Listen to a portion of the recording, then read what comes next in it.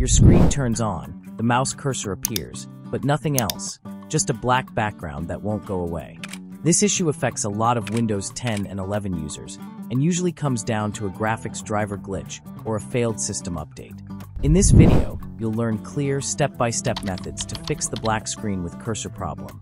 No risky repairs, just safe solutions you can try at home. If this helps, don't forget to like the video and subscribe for more tech fixes. The first thing you should try is restarting your graphics driver. To do that, press the Windows key, Control, Shift, and the letter B on your keyboard all at the same time.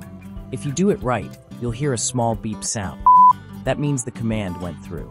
What this does is refresh your graphics driver, and in many cases, it can fix the black screen with cursor issue right away.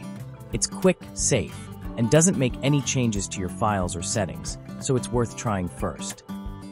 Now press Ctrl, Alt, and Delete together on your keyboard.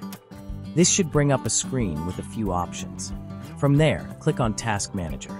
If Task Manager opens, that's great. We can move to the next fix.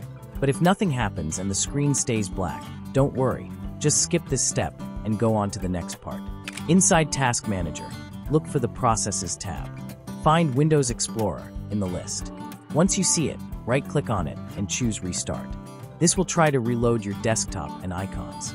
That should bring your desktop back if the issue was caused by the system interface not loading properly. If that still doesn't work, you'll need to boot your PC into safe mode. First, press and hold the power button on your computer for about 10 seconds to force it to shut down. Then turn it back on, and as soon as you see the Windows logo, hold the power button again to shut it off. Do this 3 times in a row. After that, Windows should automatically take you to the recovery screen. When that screen appears, click on Troubleshoot, then Advanced Options, then Startup Settings, and click Restart. After your PC restarts, press F4 to enter safe mode.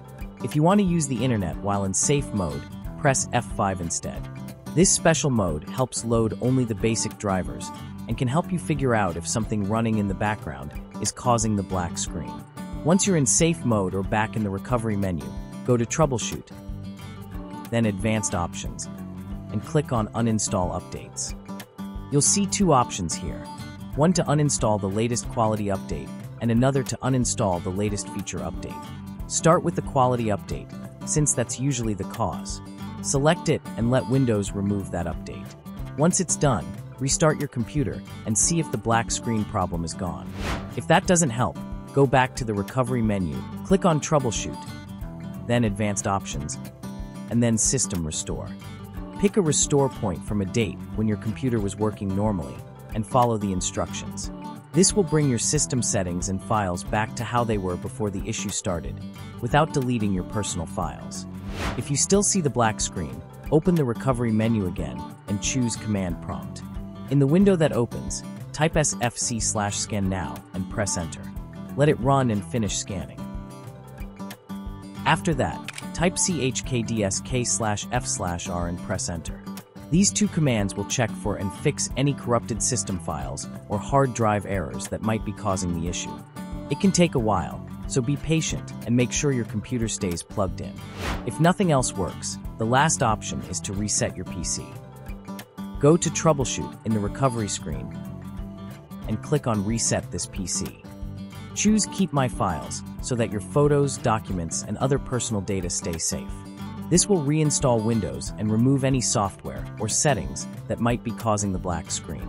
Only use this step if all the others didn't work.